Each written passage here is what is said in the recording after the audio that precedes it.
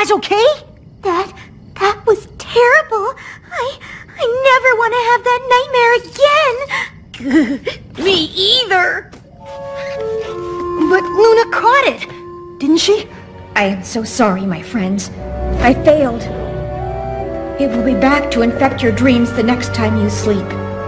Oh no! Yeah, I reckon I could live without seeing that thing ever again.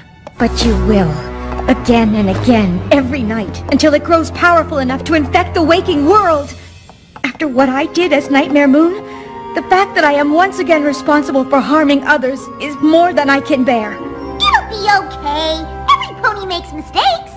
As long as none of you dreamt about another pony, the Tantabus remains confined to your dreams. I still have a chance to catch it before it's too late. Phew, that's good to hear. Although after you left, I did happen to dream that I was eating a giant ice cream cone with all of Ponyville while taking a test we hadn't studied for. See? What'd I tell ya? Every pony makes mistakes. But that means the Tantabus could be turning every dream in Ponyville into a nightmare! It is far worse than that. Infecting all those dreams gives it more and more power. Soon it will be able to escape into the real world and infect Equestria with its nightmare plague. Then you must let us help you stop it before that happens! But how? The Tantabus was able to escape Luna when it only had 6 dreams it could get to. It is true. With so many dreams to hide in, I do not know how I can catch it.